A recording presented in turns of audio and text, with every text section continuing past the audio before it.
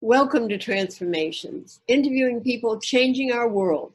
I'm your host, Diane J. Shaver, and every interview I have with somebody who decided there was one person, one decision, one commitment makes a world changer. So when I interview people, I want them to inspire you. So one day I'll be interviewing you. So today I have the pleasure of speaking with a world changer named Roger Montoya. In 2008, Roger founded a community arts center, Movement Arts Espanola. But not only does it provide art training, but for 5,000 New Mexican children and youth, but it provides meals and tutoring. So it's kind of an all-purpose thing that really helps out in the community. Classes include, I love this, gymnastics, circus arts, fashion design, singing, violin, ballet, and hip hop. So no matter what a child's interest, they have a chance to develop it. Roger is one of those very rare people who excels at everything. And he sent me, I asked for a bio and he sent it to me, but it would take me the whole hour to read the bio. So I just made a list. So here's the list. Olympic gymnast, dancer with the best modern dance companies, choreographer, painter, book illustrator, arts and school program founder, artistic director of Moving Arts Espanola, guest teacher, lecturer, community activist, social justice advocate. He also has a list of accolades and awards that goes right along with everything that he's done. And again, it would take too long to list all of those. So instead, I want you to have the pleasure of meeting him. So please meet Roger Montoya. Welcome, Roger. Welcome to Transformations. Thank you so much, Diane. It's such a pleasure to be with you. Thank you. Thank you. So one of the things I want to talk about first is your list of accomplishments is so broad and so long. What was it in you that allowed yourself to do all these things? What was it in your upbringing? What was it in your thinking? Because most people stop themselves. So how were you able to do all this? I was very lucky, Diane. I had a set of parents and a family. I'm the youngest of 6 siblings, and each and every one of my immediate family members saw my talents. They looked for ways to showcase them and to build skills and experiences from a very young age. And so that's essentially why Moving Arts today is what it is. It's a menu of opportunities for kids to sample and taste and discover pathways to a really vibrant life. Yeah, and the arts does it. I mean, the arts is so important to everything. So how did you go from gymnast and dancer to founding an arts center? What was the path? What was the trail of crumbs? And was it one moment that you decided, or was it a series of things? In 1972, I saw Olga Korbut do her thing in the Olympics, and I was blown away. I became mesmerized with gymnastics, and I would never stood upright after that for about 5 years. I was flipping and moving, and so my mother and father said we need to find a place for him to study acrobatics. At the same time, I was developing parallel skills in drawing and being hyper creative. I was a very, very private child, very shy, painfully so. So in fact, I stuttered horrifically. Looking back, for about 10 years, I rarely spoke in public. And the way that I found my voice was through the physical movements and the expression through the arts. From about the age of 4.5 to 13 or so was really kind of the formative years.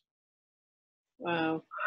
But I mean, it just kept going though. I mean, that was the formative years, but what allowed you to keep going? And the reason I'm asking this and kind of focusing on this, I want people to hear that Yes. Everybody is capable of that, but we don't do it and we stop ourselves. And here's somebody who doesn't stop themselves. So I would love to communicate that as much as you can. Yeah, well, about what happened is I became a competitive gymnast in high school, and I was recruited to go to Cal State Long Beach in California to study, to be on the gymnastics team on an athletic scholarship. Well, long story short, I had an injury. I decided gymnastics at about 18, 19 was really not what I wanted, but I lost my scholarship. And so I was looking for a way to continue.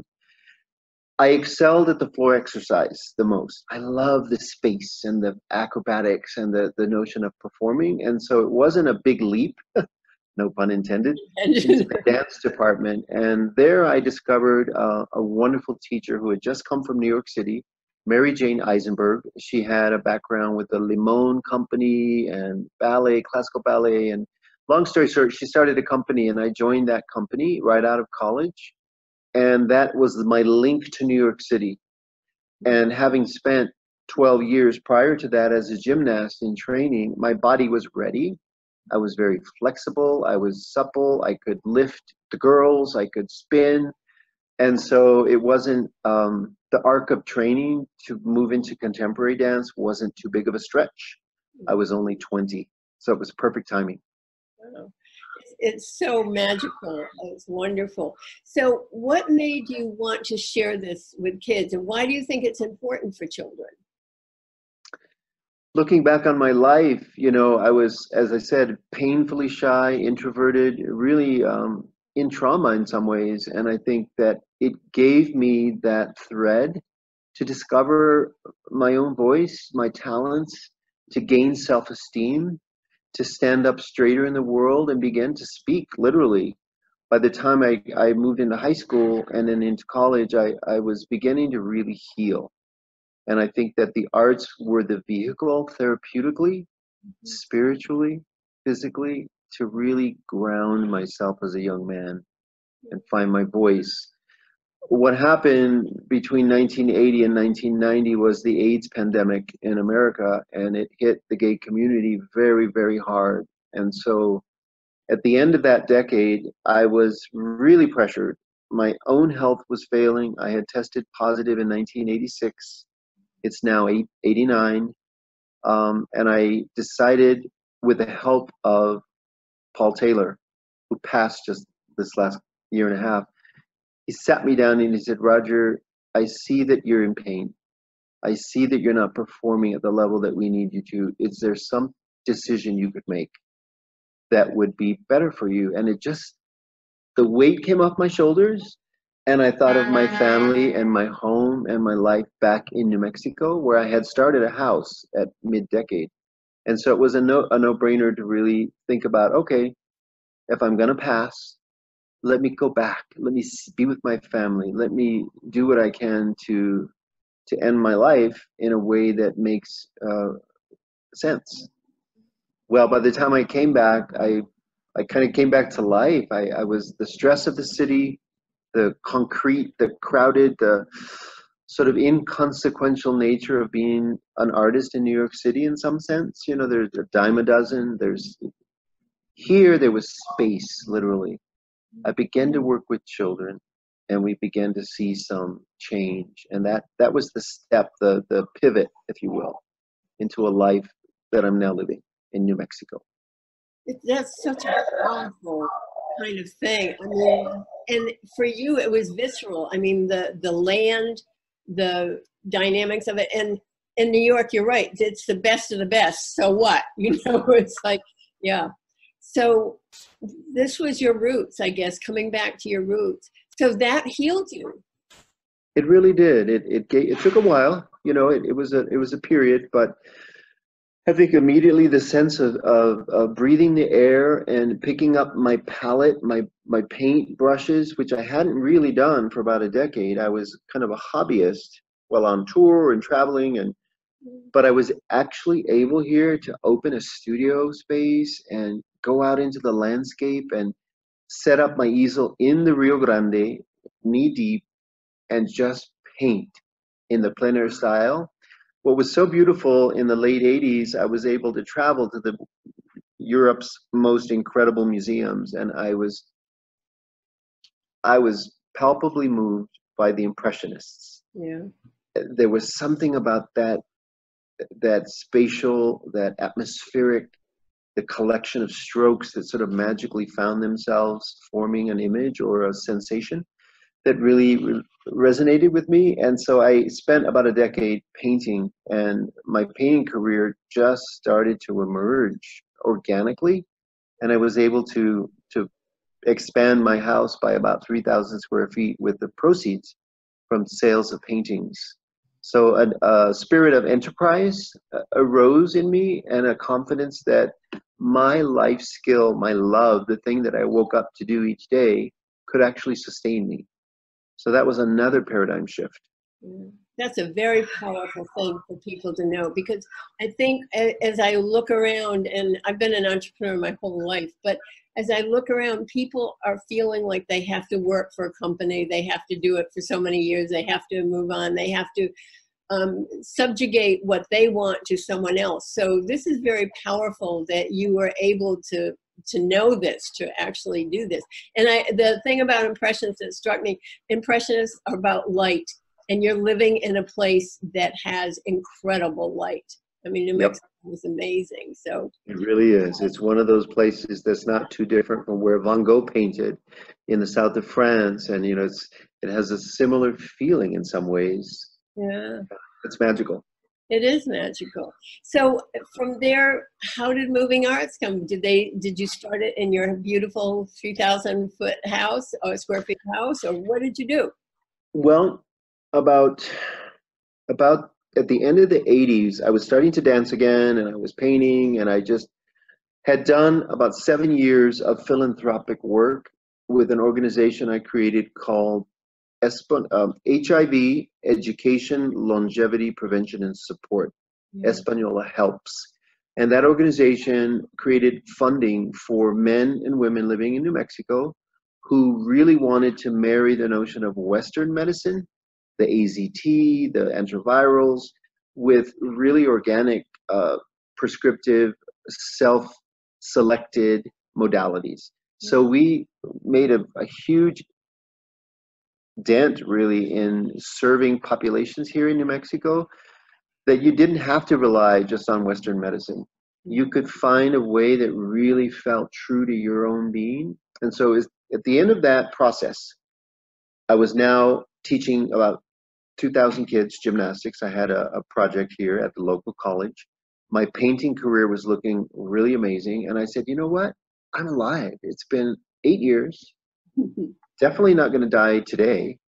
It's time to drop the banner of AIDS poster boy and really move into a broader gift back to the community. So I entered a small school in my pueblo, my town of Velarde, the Velarde Elementary School, and began to volunteer with teaching painting and dance. Well, very quickly, it turned into the Arts in the Schools model for the Espanola district, and we've raised over $5 million in 12 years from a legislative act that came into play in 2002. So I became the director of 13 schools and about 3,000 kids and 270 artists that traverse the landscape literally in every form with integrated school day work. As that was ending, it was clear that the kids in the district, having a small taste during the school day, were anxious and ready for an after-school program. So that's essentially was the birth in 2008 of Moving Arts in partnership with the local school district. We went to the superintendent. He said, wow, that's a great idea. I have a spare room. Why don't you set up in this space? And within 3 months, we had 150 children, and they moved us to an abandoned high school where we stayed for 6 years. And then we moved in partnership with the Pueblo about 6 years ago. And so we're now in the space that we are now, which is a reimagined casino on the Pueblo of Okewinge, which is in the middle of a reservation where poverty is really high, the multicultural richness is really high, the potential and beauty in the children and mix of cultures is ripe. And then we had this building that was thrown away that we just were allowed to lease and reimagine as Moving Arts Espanola. What a great story. I love this. So what do you see happening to these children that come into these programs? I mean, they come from a culture. If we had been smart, it's the gringos had been smart, we would have listened to all the native people who had the answers to everything. But we didn't do that. So it feels like what we've done to native cultures is we've dismissed them and we've put them aside, but they hold the key. in my estimation anyway. So how do you see it changing the lives of these kids? Well, I've been doing this work for 25 years, and Moving Arts is just 12 years old. Okay. But we, in the last 10 years, have begun to see a couple generations of kids that were, when we started, were 13, and then kids that were 3 are now moving into high school, and a whole crew went on to college. We have a partnership with the New Mexico School for the Arts. It's a charter high school, and it's in Santa Fe, New Mexico. It is an extraordinary master's program. And so we funnel kids directly into that charter high school for the arts, for those that are really looking at arts education and arts pathways. Many kids gain the confidence, the soft skills, the passion and purpose to move into any field. And the arts gives them the confidence. You know, if they did some drama or music or whatever, they have a sense of themselves and a sense of communicating and working in team because of the work we do here. So to answer your question, there are too many to count success stories of young people who have moved out into the world and started their own companies or their own businesses, or in college, or many have entered social work, which is a very interesting turn, because when you're looking at a trauma-informed setting where adverse childhood experiences are, and the lived experience of that can be transmuted into a place where healing can be imparted to others. And that's really embedded in our mentorship program here, where half of our staff, we have 36 contracted workers, half of them are youth, ages 12 to 22. Wow. Yeah, it's beautiful. So kids stay here at this setting for a decade. And when you have that kind of luxurious time to invest and nurture and grow together, miracles can happen. Yeah. Lives can be launched. And it's true, because the arts are an expression of your inner being. I mean, that's the only thing that you have when you're either painting or dancing or whatever. It's coming from the essence of you. So to raise, and I can see how powerful this is, because to raise children that have been allowed to contact their inner self and express it, that's one of the powerful things that you can give anybody, and I can see that would sustain them for life. Yes, yes, because I think at the distilled, most poignant piece of this whole thing is the fingerprint, you know, that we are individuals and unique. And this notion that you have to get a degree or you have to do some career in order to get to the next hurdle. If you have not been awake enough or in connection enough with your own self to know your passion and purpose, perhaps you're not living a life that's really fulfilling, because that will sustain you.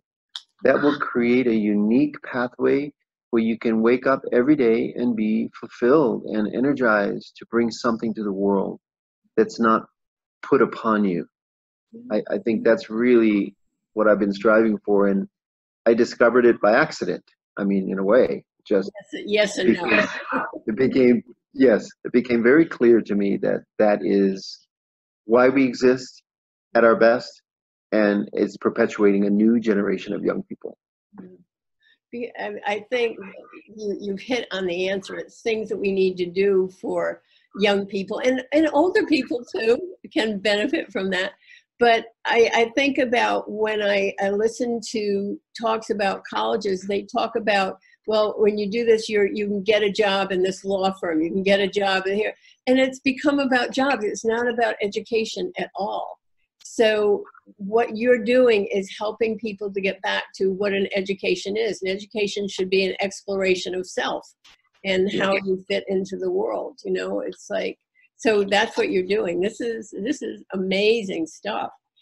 So I also want to ask your opinion about something, and that's really is an opinion. I recently saw a program where it was one of the communities here that had a lot of racial tension.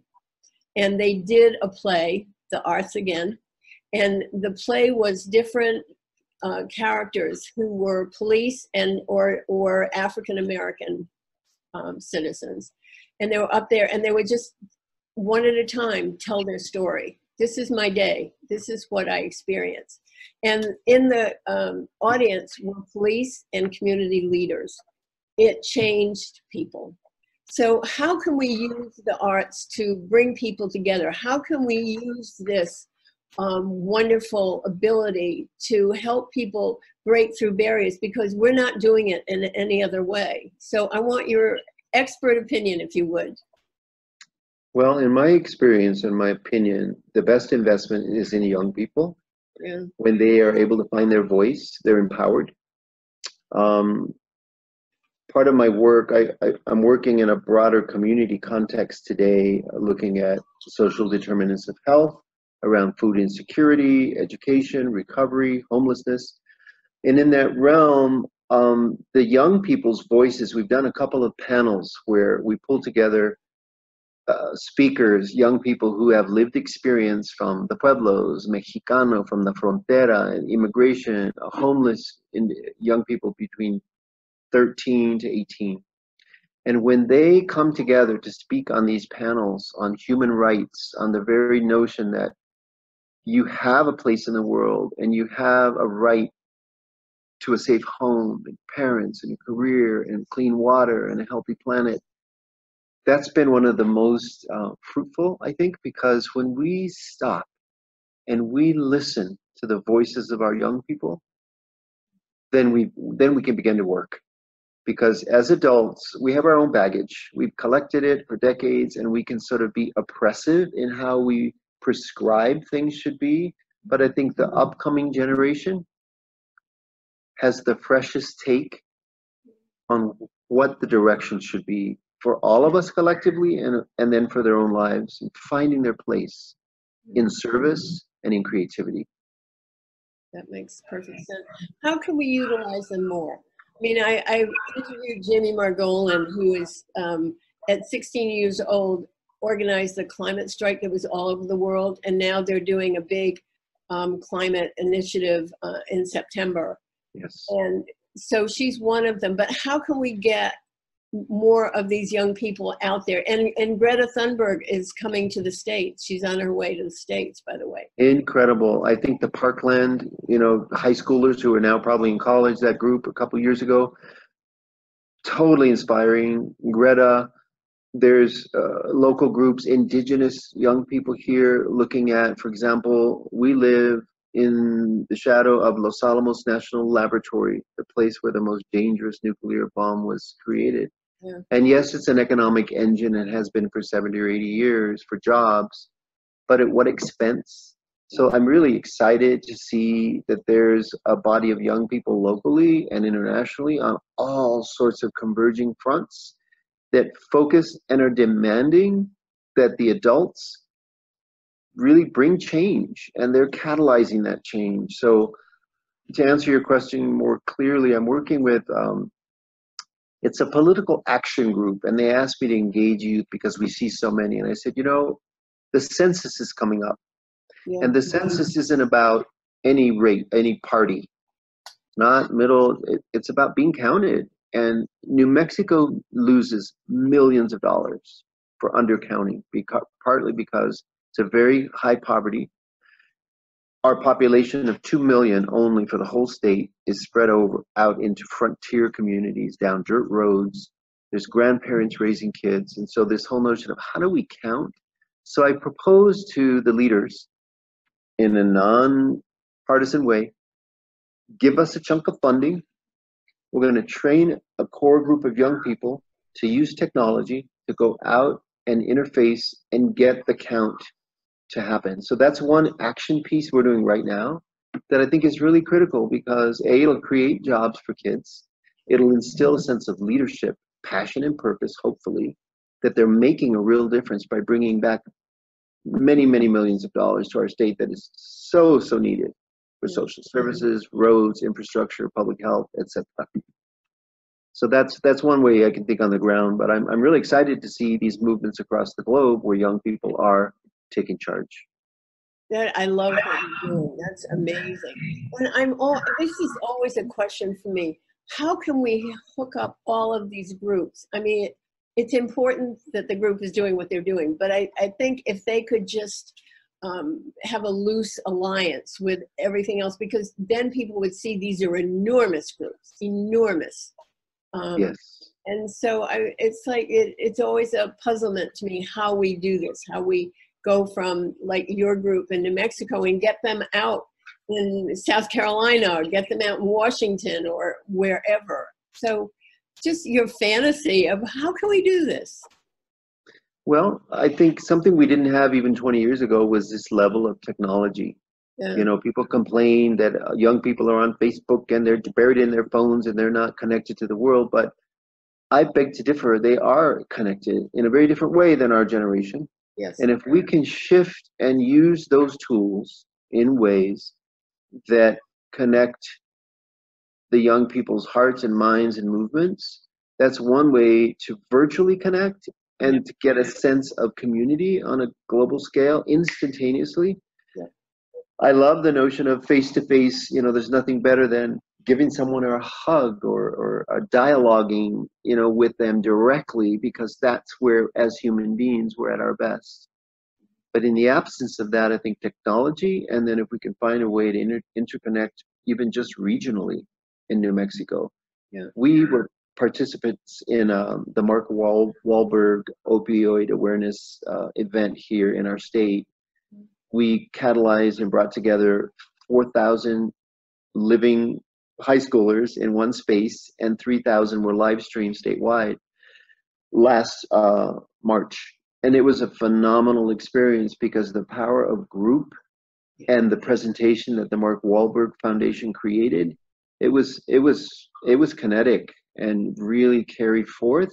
We brought back a series of interactive youth-led summits here in our local school districts, where 800 youth came together and they were facilitated. They had performers. They just really felt empowered. And in fact, they called their movement "Empowering Youth, Our Voices Matter." We're getting ready to mount the fall series at the middle school and then 2 regional high schools. So it's moving on the ground. I think all politics and change is local. It starts in your own heart and your own spirit to make a difference. And the smallest incremental step and engagement of one more person, and becomes 2 and 4 and 20 and 80, is the way to go. I look at the time I have left. I look at my watch. 20 years of good work where I'm still physically strong, and I want to make every second count. That's why I get up in the morning. I'm just electrified, and I'm on fire. I'm committed to seeing that happen every single moment of my living time here left on earth. That passion is something that is missing in our culture. So I love that you have it. I love that you're living it. It's important for people to see. And that's why this interview is so important for people to see somebody who's actually doing this and who is so alive and so caring. I also, I think that one of the other people I had the privilege of interviewing has a Center for Citizenship and Social Responsibility in Massachusetts. And these are kids that are in high school. And again, they have projects that have to be done in the community, and they have to have them. And you see them light up when they do it. And the second person, I'm going to send all these people to you, and you can interact or whatever. And the other person I want to introduce to you is Feriel Pearson. And she has a group called the Secret Kindness Agents. And after the Parkland horror, she was really upset. So she went to her high school students and she said, what can we do to make this a better world, a kinder world? So she said, what if we did acts of kindness every day? And, you tell people that you've done it. And they said, no, you can't tell anybody, because if you tell somebody that you're doing something kind, it's about you. So they got secret agent names, and every day they do something to help somebody without any kind of acknowledgement. So I want to get her in touch with you as well. So I have a passion for hooking up all of these groups. I think that y'all need to know about one another. And just who knows how that will work out, but I think it's important. I concur. I think you're onto something. Yeah. And The one of, connection will I'm make a sorry, difference. go ahead. No, it's okay.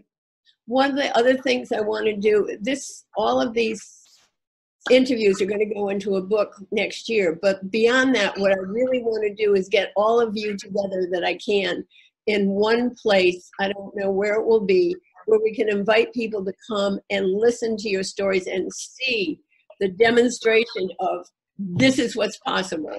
So that's a big thing. I want that gathering. I think gathering is so important, and that's I a do too. passion for me. Yes. Yeah. I would love to participate, and I'll commit right here now to whatever that looks like, making that happen, because I too believe, I'm a performing artist. I'm an artist, and life can be presented in a way. It's a fine line between commercializing, but how can I say this? Moving arts is an experiential living vessel. And when people enter, and there's the food and the performing and the children and the tutoring and the community, they are immediately overtaken with the feeling that you can't put your finger on it, but it's like it's warmth. And I think that demonstration, as you said, is the best way to inspire people, because so many people here and other places they're complacent, they are in fear, they're in PTSD, they're paralyzed. They don't feel or believe that they can make a difference in any way. And if they don't see something different, they won't ever be able to realize it for their own lives. Yep. So part of our mission here at Moving Arts is to use color and to use the power of community and to use the connectedness to inspire them visually, sensorially, in any way we can. And it's working. It's Yeah. so exciting. And it goes right to the heart. I mean, that's what the arts do. They bypass the intellect and they Yep. go right into the heart. So you have no choice but to respond. Yes. And that's what the power of that is. So I agree. We're on the same page. We are on the same page. And I this is not nice, but I want to admit, I had you already signed up for the gathering of everybody together. So you were already considered in there. So thank you for saying you were interested. I appreciate that. So what's next for the Moving Arts Espanola? What's coming up for it? That's a really good question. We're looking at a transition of leadership that will be over the arc of time. We don't want to just do something quickly. A couple of years ago, our board was saying, well, Roger and Salvador, my partner, can't do this forever. Let's put out a call and, hire some people from somewhere else to do this. And we decided that, look, right before us, hiding in plain sight, are our students, our young people who have lived this and helped create it brick by brick. Why not invest in those young people to perpetuate this with new energy, new life, new blood, expansive thought, enterprise? And so we're in the process of that. We have, as I said, 15 to 16, 18 kids every semester who are working here, and they are our pool of the next leaders. So we're looking at where will we be physically. We love being in partnership with the Pueblo, the tribal communities. It's a beautiful, symbolic, and authentic relationship that's so important for a bunch of reasons, particularly where we are, culturally and otherwise. So I guess there's a little bit of a lack of a final strategic point. We have a very good focus. We have a 5-year plan, but we really need to think 10, 15 years out, because this won't end. We're not sure. This recent nomination by CNN has really been very humbling. I believe that it's less about the me and really needs to shift to the we at some point and be reminded that no one person can do what a community can. However, I'll take the accolades for now. My partner Salvador absolutely deserves at least half of this accolade, because he's just toils in a very different way, but a very important way to support this vision. we are hopeful as a group that the CNN Heroes opportunity can be leveraged in a way that will help us to perpetuate and take those next steps. But if this is as far as it goes with the nomination, it's been a wonderful ride, and we have learned and we've been able to reflect on our own work because of the dynamic team at CNN. The producer has been extraordinary. Her work was world class. That's Kathleen wonderful. Toner is her I name. have a feeling it's going to open some other doors. I don't know what they are, but you can feel it. Yeah, I can feel it, and it's beautiful. So I can't answer your question completely, but it will be dynamic, it will continue, and it will evolve. Yeah. And I mean, my sense of it is that it's going to be something that you didn't even think about, and it's just going to be organic. Yeah. So it was wonderful. So that's how my life has moved so far. About every decade, there's a major shift, sort of a new branch to my life, and the trunk holds strong, but it's unexpected in a way. It's like, oh, I guess we're going over here. This is happening, and a decade passes, and suddenly there's a new opportunity, and like a tree, it begins to balance itself and form a canopy of support and shade and sustenance that is true and real and beautiful. Yeah. So the next question is there anything left undone in your life, things that you wanted? You've done so much. Is there something else that you're wanting to do that you've thought about and maybe put it off and maybe? I want to see this region lift. And by that, I mean, I want to see education and health really move the needle.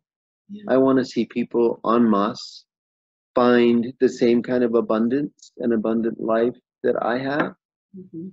And my new role with United Way of Northern New Mexico as something called the Collective Impact Director is allowing me to do just that. We're looking at housing shortages and homelessness in really creative ways. People say, how can you do that? Work is now so boring compared to moving arts. I'm not doing the art stuff anymore. I said, I beg to differ. It's the same work. It's a landscape, a blank canvas. There's a lot of resources sitting around. Some are people, some are buildings, some are money, pots of money, siloed entities that are doing good work. But if we connected those siloed entities together, we can elevate. So that's really the strategic design of being able to listen, to pull together, to convene, to inspire, to execute.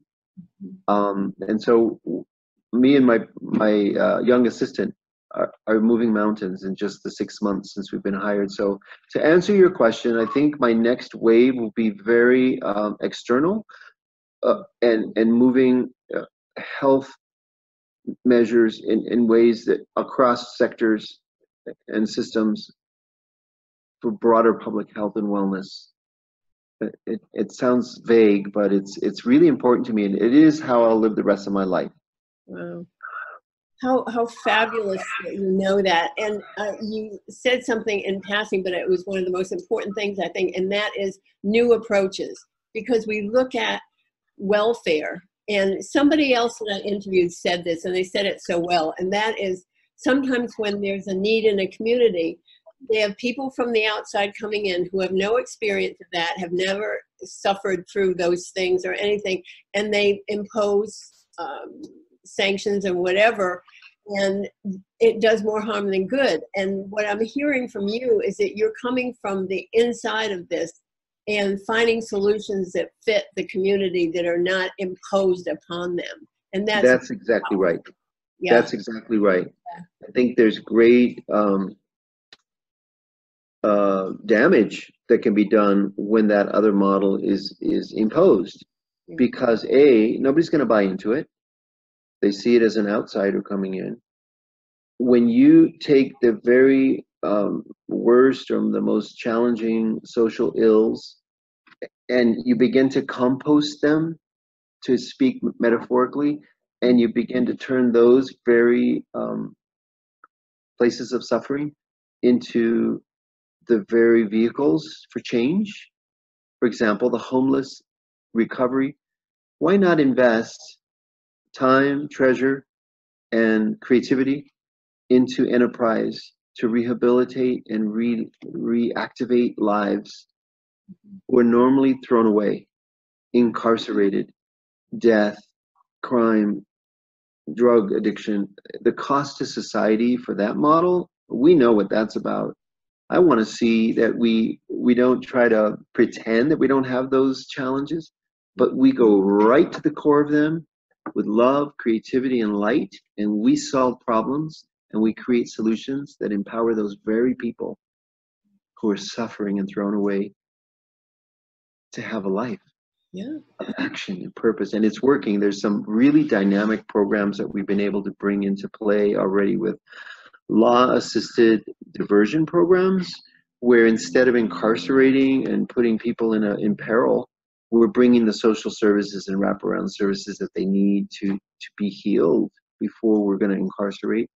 We have that in the youth. We have that. We're looking at public housing that's really organic and really supportive, with all of the services embedded in the living environment, with gardens and play areas and the arts, but a very thoughtful design that allows low-income housing to not just be, okay, here's a awful building, go live in it and you're on your own, but giving that community the pieces that they need to heal.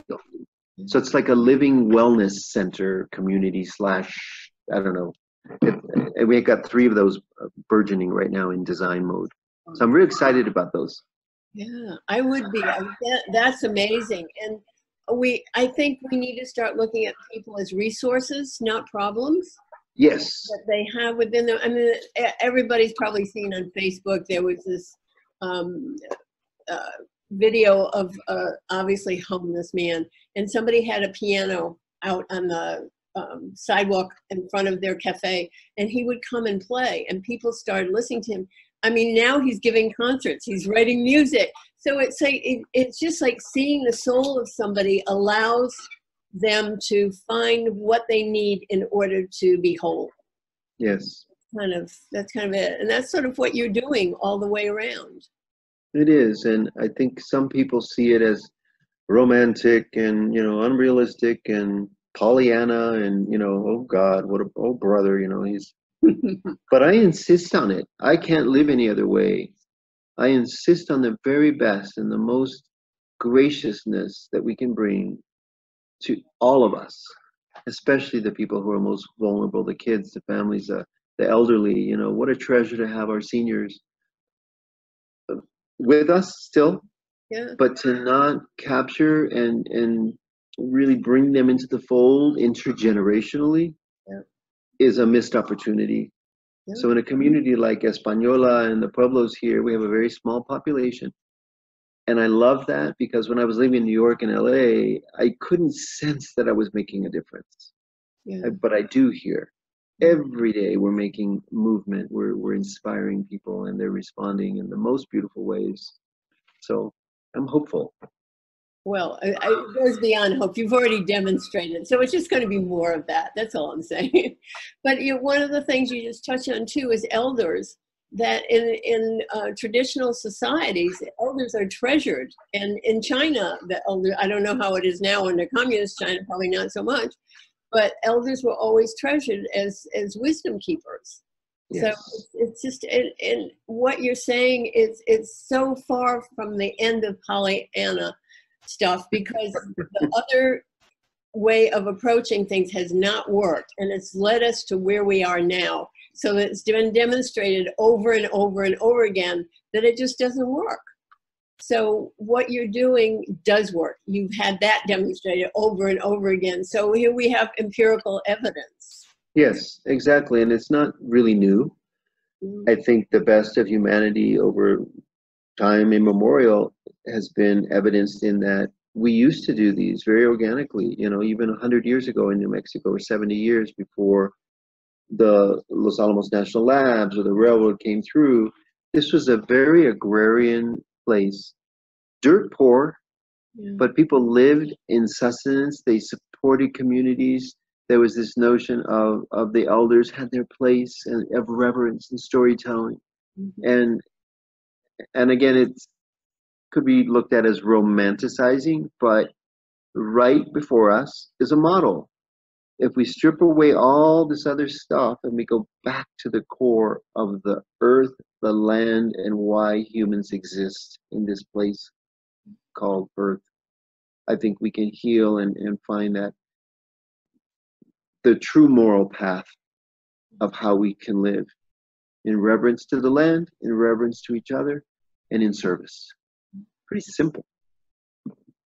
It's simple and clear, and it's a straight line. And I think the kids that are coming up with the climate change thing are kind of focusing on that sort of thing. And one of the things is we stopped treating one another humanely. And people sometimes become objects, that stepping stone to whatever greater, whatever somebody is trying to achieve. And we've just lost all that. And we've lost our soul in a way. And we've lost the joy in life, because all of those things go together.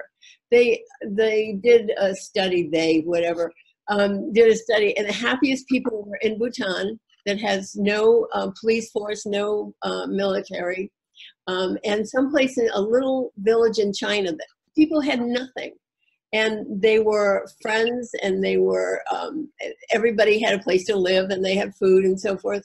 But they were the happiest people. And so all of our striving for things has not produced happiness. And hopefully we'll get that. Yep. Some of my most beautiful time in the last decade, well, now about 15 years ago, I went back into Mexico. I didn't speak Spanish. I reclaimed my bilingualism in Oaxaca, Mexico, deep in the south. And I was so taken by the elderly, the work ethic, their little bodies, and just their absolute happiness with, by our standards, nothing. Dirt poor communities, but they have rich culture that has existed for thousands of years. They have food they produce. It was just so poetic. I almost felt like I was going back in time, and really witnessing and then being part of, and it was profoundly healing to reclaim my language and to reclaim by demonstration a visual and visceral healing by seeing what's possible and what we've lost, as you said. It can be reclaimed, and it must be reclaimed, and it can live side by side by technology and all the beautiful things we have today that are good, but it can't be one or the other. It has to find a grace and a balance and an insistence on the humanity. Yes. That's the piece that's missing. Absolutely. You've hit on it all across the board. You haven't said one untrue thing. How is that possible? This is wonderful. So what are the things that you are needing in your community now? What if this goes out to the world and people are listening, what would you say that they can contribute? What can people contribute to what you're doing, to what your community is doing? Well, if they're interested in helping us in this region, they can always do the old school contributions, and that's great. We can use that. But I would be more interested in the replicability of what we're doing, the model of a moving arts, however it might look. What community doesn't have empty buildings? What community doesn't have a plethora of artists who need employment and the beauty of imparting and sharing their knowledge across media? What community doesn't have unmatched numbers of kids and youth and families, kids of all ages, who need healing? It's a recipe, really, that is replicable. And I would never presume that it's important for me for it to be called Moving Arts Cincinnati or Moving Arts Bangladesh. But the very focus of what we're doing, the recipe in its clearest form, I think, there are many other models that are similar. So I'm not proposing that we're that unique, but we do have a certain something here. So my wish, to answer your question, is that people might find a way to be inspired, and then maybe we can help to create a teaching tool, a professional development tool to inspire other communities. Cool. So are you ready to get on the road and start talking to people? Yeah, I have a feeling, I have this intuition that one of the next steps is for somehow that the moving arts model will expand in a global sense. I don't know what it'll look like, but I deep in my soul, I sense that that's the next step.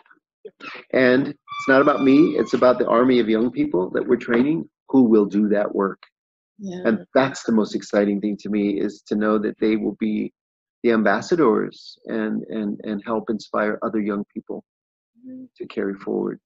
I love that. Is there any last words that you want to say to people? Because I know your time is valuable and I don't want to keep you beyond time. So any last words, anything we didn't cover, anything you want to put out there? I'm inspired by your work, Diane, in that you are capturing these stories and that you have the sense and the foresight to capture them, to share them, and to connect. Because I think that the media that you're using is really important and really powerful. So I commend you. And when I got your call to be part of this, I was so moved that I cleared the schedule to be with you, because I think what you're doing is very important. Thank you. That touches me deeply. Yeah, I want to make a difference. I want people to see what's possible, and especially now, I think people really need to know that. So I will be calling on you when we start putting this together. So I'm looking forward to that. Roger. I've never been to your place where you live, so maybe I need to come and visit you. Well, Charleston, South Carolina needs what you've got, and we are so far down in the ranks of education, of helping our African American community. I mean, they need you. And as we're talking, I've been thinking about how that would work. So we may be talking about that again. So wonderful. Roger, I can't thank you enough to be able to speak with somebody who's in their heart as much as you are, and you're willing to do whatever is in your heart. That is amazing and inspiring. And my listeners are very lucky to come across you. So thank you so much, Roger Montoya, founder, artistic director of Moving Arts Espanola, and who knows what else is going to come along the pipe. So thank you again, Roger. This has been a privilege, a delight, a joy. Thank you. Blessings to you. And thank you to our audience for joining us on Transformations, interviewing people, changing our world. And remember, all it takes is one person, one decision, one commitment. You can change the world. So join us next time. Be inspired. Maybe I'll be interviewing you next time. So I'll see you soon. Bye-bye.